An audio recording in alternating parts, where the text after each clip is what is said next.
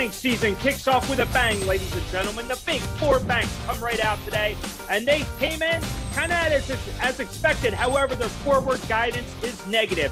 Yet Wall Street just shrugs off the news. We're up another 100 points on the Dow, up 2% for the week on the S&P 500, the best performing week since November. Welcome, everyone, to Buy, Hold, Sell. I'm your trader, Todd Schoenberger, and I am joined by my friend and co-host, Tobin Smith, out in sunny and hot Scottsdale, Arizona. And we have a very special guest today. Mitch Roschelle is joining us today for Buy, Hold, Sell. And Mitch, I want to go to you first because I see you on TV all the time. You are our celebrity that's on Buy, Hold, Sell. I got to ask you, though, when you're on TV and you're talking to everyone and you have these big-time investors listening to you, what are you telling them? Are you saying that, hey, this market's going to continue to rally, forget the recession, or should we beware on buyer beware going forward?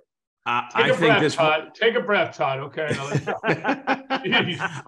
Listen, the market this year is going to be just like the market last year. It's going to be a roller coaster. If your audience is familiar with the word agita, that is something that you better get used to. If Tums or Prilosec or Prevacid, whatever your drug of choice is, keep it handy.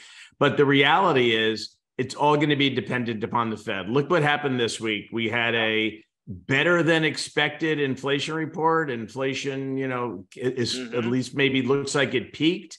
And what do the traders do? They're running around saying, is the Fed going to pivot? Is the Fed going to pivot? And all you have to do is look at the inversion of the yield curve to know that short-term investors in debt have a much different view than long-term investors in debt.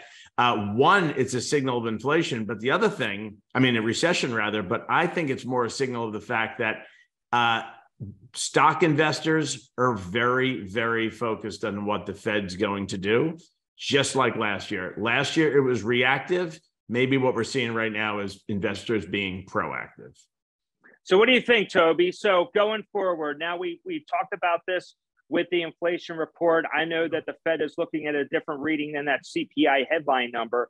But with that, should we be expecting a pivot anytime soon? Because like Mitch said, that's what Wall Street's looking for. That would send markets really rallying if that is the case. But you know me, see it anytime soon. You know me, Todd. I'm the angry old fuck on this show. Okay. We can curse? Okay. Yeah, no, you can curse. It's streaming for crying out loud. I only got blooped on FBN 25 times too, by the way. In my 10 years on there. But here's what gets me. What gets me is nobody seems to believe Jerry, we used to call him Jerome Powell, that he's going to do exactly what he said he's going to do. And those of us who were back in the early 80s remember that his hero is Paul Volcker. He invokes his name as if he's, some form of a deity. And he does not want to go down in history and say, remember when we sort of had inflation on the ropes, but then we cut it off and now all of a sudden it flew back, number one. Number two, he can't move back and saying, hey, 2%? No. Well, 3%'s okay. Can't do that. Bond market runs out. Bond vigilantes are back, like all get out. And Jeff Goodlock, who is one of the kings of bonds, came out this week and said, "Look, don't look at what the market's doing. Look at what the bond market's doing." But the bond market is doing some stuff because the dollar is finally coming down. And that, these sound sort of esoteric, but when you add them all up, the people who are betting that there's going to be, this swoon. Oh my gosh, you're right. We overdid it. We're cutting rates. We're pivoting. If they think that's going to happen at 3.5% or 4% core inflation, then they're smoking better pot than I have out here. Probably in Florida, you got a little better stuff. But no, it's medical only in Florida, by the way. So okay. You got to visit.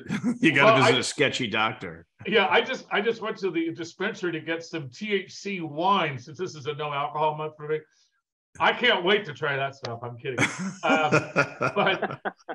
But honestly, this is the schism, right? This is like a religious thing. You either understand that the history is what Jerry and the rest of the crew are most worried about because they lived during the time that I did. He's older than I am, thank God, but he was there at the same time. And, you know, there was this other mamby-pamby, Arthur Young, who was the chairman before, and he just said, I can't take it any longer. Let's start cutting rates.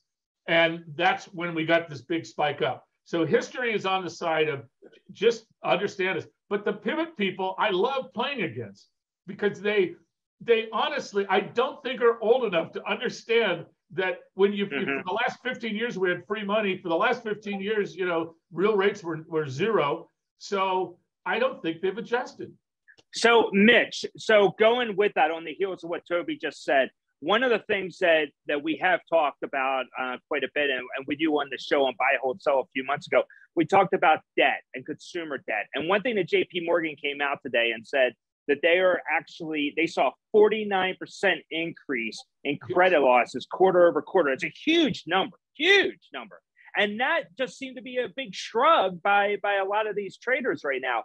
What do you think? I mean, is debt going to be that crippling issue for this year? Because if that's the case, yeah, I think we're anticipating a much greater recession than a lot of these CEOs are telling us today. We have a culture where we don't give a shit about the national debt. So why should we care about consumer debt? I mean, Christmas, the holidays were gangbuster relative to what I thought were real economic headwinds. Why? Because everybody loaded up credit cards. When are they getting those credit card bills? Right now. Okay. Yeah. So why is JP Morgan putting a big loan loss provision up in their fourth quarter? Because they know that they're going to realize real losses this year. Yeah. Every time I hear a trader talk about the strength of the consumer and how good the consumer is, I want to smack them in the face and say, what does the consumer have in their wallet? A bunch of credit cards. They have no cash. They have credit cards. So, Mitch, you go ahead, Todd. You're dead right. And remember that my favorite one that sets me off is the $3.1 trillion of cash that the consumer has. And yet, if you divide the consumer by households, by household income, top 5%, 10%, 20%, about 80% of that cash is in the top 20%. Yeah. It's not sitting, I mean, this idea that Joe and Mary Sixpack are sitting at home with $3,000 of stimmy cash, and you know they're just waiting to play the lottery or something. That the data doesn't back that up. No, by the way, that stimmy cash is gone. They went on a Carnival cruise. They spent the money. Okay. Yeah. The six-pack is now Natty Light because the place where they buy beer may not take credit cards. The days of them drinking an import are over. I talk to regular Americans because you can do that in Florida. When I live in New York, it's very difficult to talk to regular Americans. You have a much better tan now, Mitch, than when I first met you. The tan is real, by the way. Yeah, I understand. And it rained the last 2 days, so I will work on it this weekend. I got a little George Hamilton thing working. Yeah, you got there. You go. Yeah, like Paulie Walnuts on The Soprano. But the reality is, the everyday consumer, okay, is loading up on debt, and this is a piper that will be paid. We're gonna hear about it at every one of the banks in their earnings report. We may or may not hear about it on Visa and MasterCard because they're about the fees and don't have the balance sheet. Okay, so they don't care. American Express, we may or may not hear about it. But when you talk to the banks and then the non-banks, the Capital Ones, like all of those folks, pay close attention to that. And that's why these big banks, Wells Fargo came out, B of A came out, Jamie Dimon came out. And whether it be in part of their earnings forward guidance or just when they were on the speaking stump, they're talking about recession because they know it, because they're seeing two things. They're seeing small businesses not able to get debt because the debt markets suck. You can't borrow money. Yep. And number two, the consumer loading up on household debt. Yeah, that's right. Add this, Todd, that this sort of blew me away when I got the data from the auto manufacturers. The average loan for a new car today in the United States is almost $1,000, $975. Now, I don't want to be the old card again, but $975 a month for a car that you can't write off, that's real. That is going to be so. Ally Financial, we're not short Ally, but we're certainly quizzical about that. Credit One, and in another way. But that's the consumer. But let's also go back to what's going in the stock market, because in the actual stock market, what's intriguing to me is I like to look at it not on a daily basis, but on a weekly basis, because that sort of smooths out, a lot of this stuff. And we are right at the demarcation line. Sorry to use that big word, Todd. I know you're in Buffalo. The right between the go or no go on the S&P 500, sort of 4,100 is the point. Or if you can get above and stay above, we have the higher, the lower highs that we're now. So we're at that pivot point. Use it. And the other thing I track are these huge $1 trillion, leverage trading firms, which just traded futures, and they're doing billions and billions a day. All of a sudden, the CTA guys who used to be negative, they flipped totally positive. And in my indexing, there's about a 98% correlation between short-term stock market activity up or down and the CTAs, covering their shorts. And that's where we're at. The true test is going to be as we get through lower earnings, lower guidance, the recession light that I've been talking about for a long time because of employment rates. Let's get through that before somebody declares victory. And okay. Oh, by the way, we're making a ton of money on like little stupid stuff, the bull market within the bull market within the bear market. Yeah. Energy transport, ridiculous. Some of our pipelines, other things that actually pay big dividends. So why mess around trying to figure out all this stuff when there's, things going up in value because they're selling at 1 and 2 PEs and they pay 14% dividends? Why?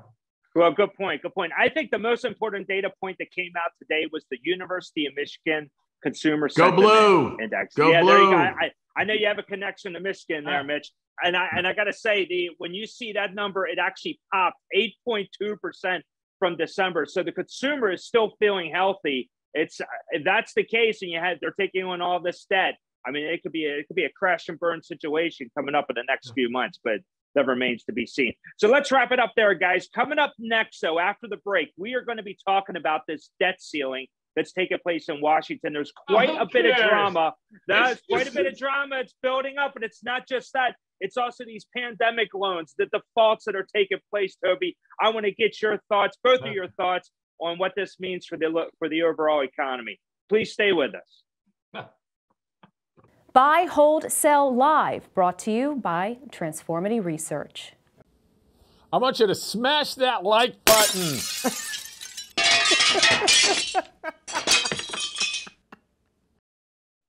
Welcome back, everyone, to Buy, Hold, Sell. Today being Friday the 13th, Friday, January 13th. And actually, as a side note, according to Stock Traders Almanac, Jeffrey Hirsch, he has actually said Friday the 13th is always a good day, or not always, but most of the time it's a good day in the markets. And he wasn't right there. He wasn't wrong this time. Dow was up over 100 points today, which is fabulous news considering all the headwinds that are out there. But that's a whole other story, guys. I really want to get your thoughts, particularly you, Mitch, because I know you talk about this quite often.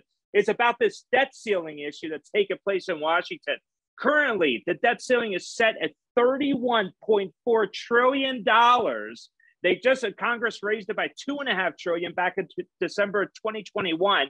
But we are $78 billion from reaching the limit, Mitch. I mean, $78 billion. We're probably going to run out by, 8 o'clock tonight. Yes. What do you think, though, Mitch? What kind of an impact? We continue to ignore the issues. We were just talking about debt in the last block for the consumer, but this country is facing an enormous amount of debt that's never going to be paid. What kind of vulnerability does that mean for us as a country going forward? I was talking earlier with the great economist, Representative Ocasio-Cortez, who took economics at Boston University. And she was selling me on this notion of modern monetary theory. Yes. Anyway, sorry. That was my AOC, the squad. Yeah. That was my attempt at sarcasm. Well, a couple of things. We could borrow all the money we wanted when, short-term rates were basically zero and not worry about it because all we had to pay back is principal. But now we're borrowing money when short-term rates are 5%, which is a big piper that has to get paid. Stephen Mnuchin, when he was Treasury Secretary, had tried to advance this notion of taking all of the long-term debt of the United States and refinancing it at then rates and running out about 100 years. Had we have done that, we would have, saved a tremendous amount of money for future generations. But now we're writing, 20-year paper, 30-year paper with a 4 handle in front of it, or right now maybe a 3 handle in front of it. So the problem doesn't go away. Here's the thing that really scares me. When our debt to GDP ratio is debt to GDP as opposed to GDP to debt, and we're at 120 something percent, our debt to GDP, and we look like a third world country. That to me is a problem. Think about how much economic expansion we need just to catch up to that debt. And if the weighted average coupon on our national debt, let's just say it's 5, okay?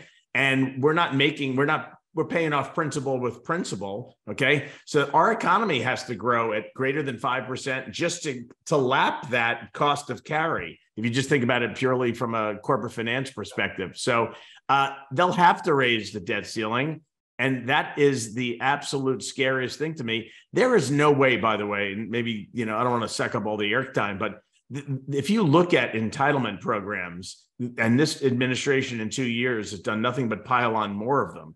If you look at entitlement programs throughout history, at least in my 62 years on this planet, I don't know of a time when we've added an entitlement program and gotten rid of it. So how do we cut back spending if we don't have a way to cut back entitlements, because our population is getting older and we're just spending more and more and more? Yeah, Mitch, that's right. I mean, it's an interesting thing. We could have had this conversation 2 years ago, 5 years ago, 10 years ago, 15 years ago. It is sort of the redheaded stepchild in the closet that we just sort of pretend's not there. The market's going to continue that it's not there. That's just human nature. You don't see those numbers. The scariest one to me always has been, first off, we owe more in Medicare and in Social Security than we take in every year. The idea, right. Remember that trust fund thing, which was pretty hilarious. So you got to add, in my mind, if you're going to really have an honest conversation, you have to add about another $100 trillion to the federal obligations. Because remember, at this point, the federal government is an insurance company that has its own standing army. I mean, if you look at where the dollars go. But the issue is the dollar. I mean, what would scare me, and what you're starting to see now, is you have sort of the China, Iran, Russia axis. And, they reject our values, Mitch. I didn't realize this. I didn't realize that Putin was such a marvelous human being, but it's our horrible values, So, does he know that you gave up drinking for January, though? Look at my face. I got to get some makeup on, for Christ's sake. I'm having a rebirth. But, in 1972, we had this oil thing, and then 74, and we went to the Saudis and we said, look, we'll protect you guys from all the bad stuff. You just got to trade oil in dollars. And they said, because we got nothing we can do anyway. That has continued forever, and that has made the dollar strong. The biggest fear to me, Mitch, is that the dollar. It's not that the dollar is going to not be the reserve currency, but if China and Russia really go after this and go with the digital yuan and the digital, which they certainly can, and they're the second largest economy, then at the margin or on the margin, if dollar values goes down, geez, that's great if I'm an international company because I'm making more profits. But then all of a sudden, our cost of debt goes up. And remember, I think our interest last year, the fiscal year, was $782 billion. If you take the number today and use your 4 handle, then it's $1.6 trillion. We only have a $20 trillion, economy. And we only the IRS only takes in $4 trillion a year in tax revenue. Right, exactly. Right. Oh, but I forgot. I'm sorry. The rich weren't paying their fair share. Though. Yeah, right. Okay. Yeah. We need a windfall profits tax. So so we're right. So we need a windfall tax. So I'm not worried about me, but I'm worried about Todd's kids. Younger ones that at some point we pay the piper. Right now, who cares? We just keep going. Yeah, it just keeps going. But don't worry, Todd's based upon my Facebook read. Todd's kids play lacrosse; they'll be fine. Because there's a lot of money in there's a lot of money to be made. There's a lot of big money in lacrosse.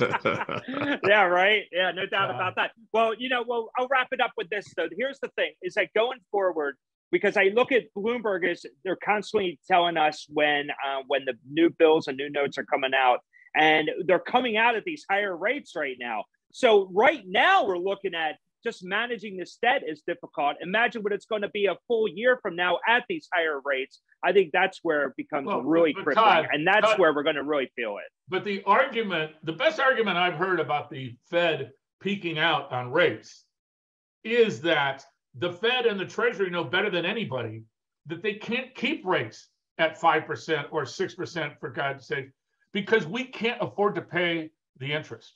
And that's the issue. So the Fed will monetize the interest. In other words, the Treasury calls up, hello, Fed, needs $2 trillion. Okay, boom, you got $2 trillion.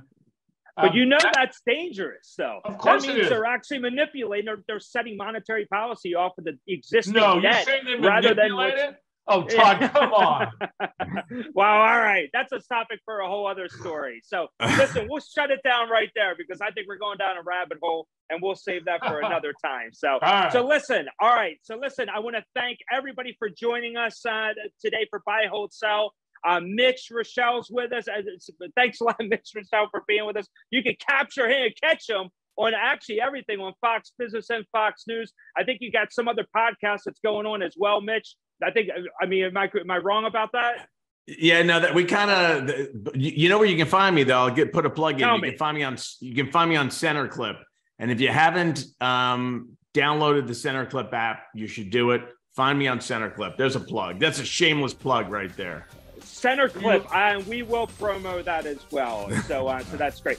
Mitch, thank you so much for joining us. Also, on behalf of Tobin Smith at Transformity Research. And speaking of lacrosse, if anyone is attending the Sandstorm Lacrosse Festival in Indio, California this weekend, my son's playing in it. Have a wonderful time. Great weekend. Should be wonderful. And go Ravens.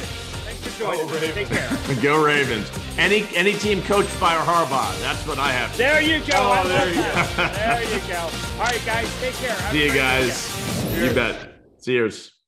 Hi, everyone. I'm Veronica Dudo, and welcome to Buy, Hold, Sell. If you have the Russians that are going into Ukraine, the Americans and the Germans and everyone else in Europe is going to say, hell no. If Russia doing things, logically was their MO, I'd agree with you. Yeah, Todd, why don't you get him on a phone call right now? Hello, you.